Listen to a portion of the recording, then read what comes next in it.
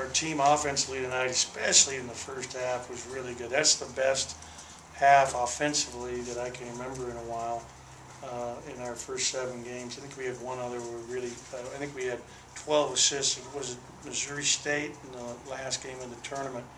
But tonight's first half, 7-14 from 3. The thing I love, we really shared the basketball.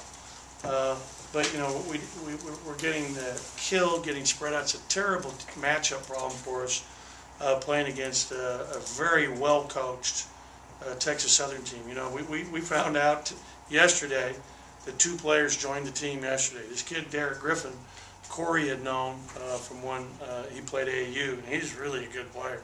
And we made that very clear to our team before the game. This guy's a problem. And it so happened that he was with a double-double. He's practiced twice. So he's had 2 practices. So you look at their team, you know, that's the same team in terms of their 3 leading scorers that beat Michigan State at Michigan State last year, that beat Kansas State at Kansas State. And you can see how that can happen. Very well coached. They spread you out. But we've got to do a better job staying in front of the basketball. And we've got to do a better job getting back in front of the ball when they're ball screening with Gavin's man. He's having to hold too long, and therefore his guy's getting open, and we're not doing a good enough rotating on those roll-offs. Tonight it was by Griffin. When they went to 5-guard lineup, it really became problematic because they were driving us. But I like how we showed some toughness and held on to get the win. I thought Chicken had a really good second half in all respects, especially on the defensive end of the floor, because that's where we're lacking most right now. And he got over the top of those screens better than anybody on our team and back in front of the ball and did the best job on number 2. He really competes. Chicken is a great competitor. Questions? How much improvement do you think the defense has made over these last 3 games? I think we made a ton of improvement since the Miami game, but we still got, you know, obviously a long way to go. And, you know, we suggested let's try some zone. I mean, it's hard for me to go zone. I mean, we zoned yesterday in practice to prepare against the 2. We were so bad in our zone that there was no way I was going to go to it. I mean, we're spending all our time working on our man. We do need to spend a little time. And I tell you right now, I'm really excited that we get a chance to practice 6 times, even though I don't expect Friday's practice to be the greatest in the world because they're all going to be in finals and all dealing with brain cramps from studying and staying up all night. But we're taking tomorrow off, practice Friday, Saturday, Sunday off, Monday, Tuesday, Wednesday off, and then we practice after the last finals over Thursday, leave Friday after practice and travel. So that's our upcoming schedule. Questions? Ben, talk about that. I think it was a 4-point game. It went from 15 to 4, and IJ had 3 straight possessions where he was a big deal there. He had 2 baskets and then a pass. Yeah, they started changing defense and went to zone. And I think, you know, our lack of seeing a lot of zone, especially a 1-3-1, we did not attack it very well. We prepared for it. I mean, we worked on it, but we have a hard time executing unless we're doing it more. I mean, that's one of the things we'll work on. We have a lot of things to get better at here in the in between these games coming up, and so we'll spend these first 3 practices just on us, and then we'll start thinking about UMKC in that 4th practice. But IJ did play well in there during that stretch and made some drives, some penetrating drives against the zone. One was, I think, a transition. But our 15-point lead dissipated on a bad shot. We had a 15-point lead and took a horrible shot from 3 at the top of the key and thinking, okay, we're going to go up 18 instead of understanding, okay, we got them on the ropes here now. Let's grind out a good shot rather than a bad shot. And that fueled their comeback right from there. I remember the shot very clearly. What did you like about IJ coming off the bench tonight? The reason that IJ did not start was because of a violation of team rules. And that's as specific as I'll get. So I don't like IJ coming off the bench. Okay. But that's why he didn't start. What have you seen improvement-wise with Gavin? I know you want to get the ball to him and post more, and he's been pretty effective so far. What have you seen from him from day 1 to now? You know what? He's doing a better job at sticking in there with his back to the basket. He's doing a better job. Tonight, again, he has only 1 turnover and 2 assists. So now he has 7 assists in our first 7 games. He had 9 last year.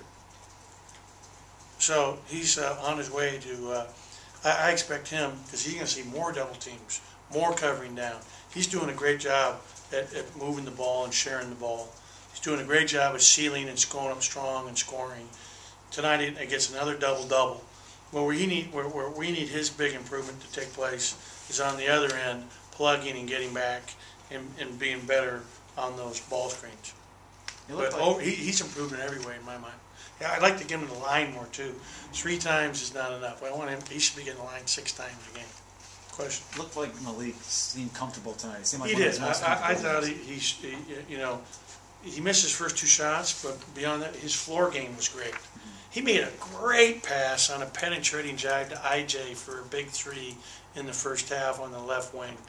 And IJ, started out slow. He had open shots he was missing.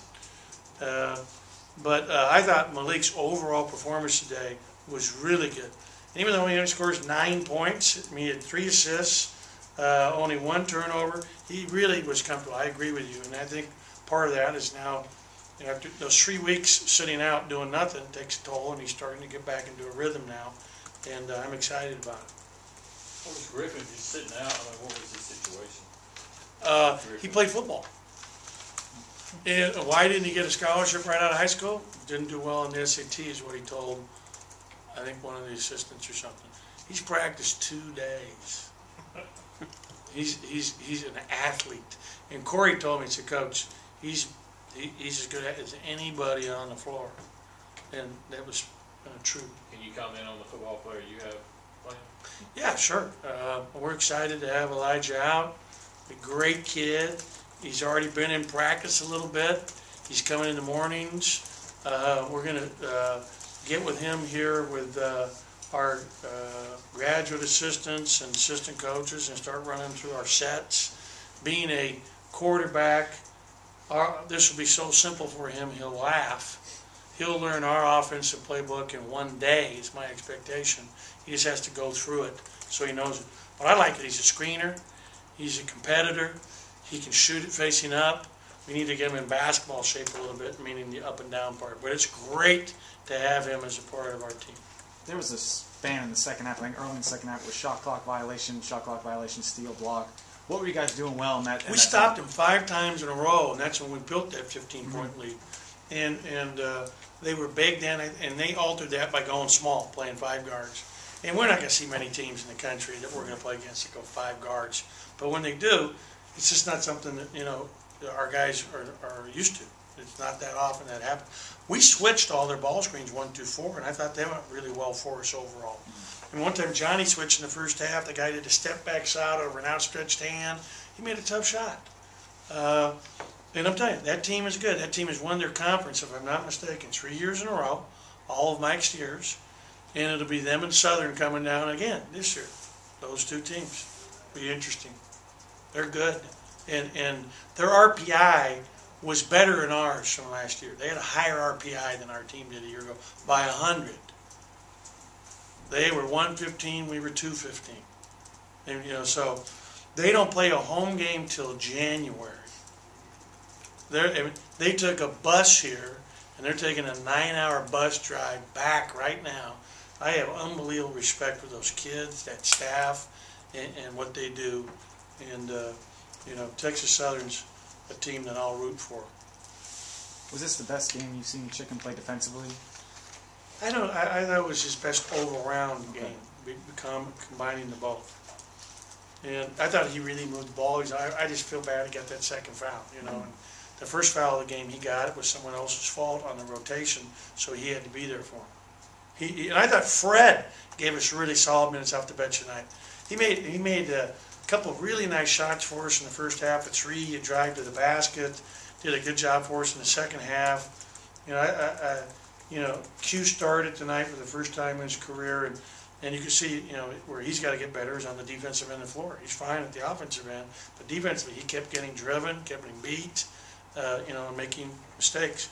And in fairness to him, he played 4 years of zone. This is his first year ever of being focused on being a man-to-man defender. You have a question? Hey, in his